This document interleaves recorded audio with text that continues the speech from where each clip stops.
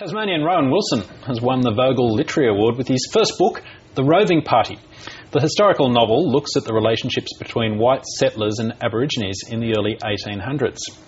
Well, it's now in its 30th year, and the $30,000 Vogel Prize is awarded for an unpublished manuscript by a writer under the age of 35. Rohan Wilson, the winning author, joins us now in the studio. Good morning, Rohan. Thanks very much for joining us, and congratulations on your big prize. I mean, this is the stuff that careers are made of. Absolutely, yeah. This is hopefully the beginning of my career.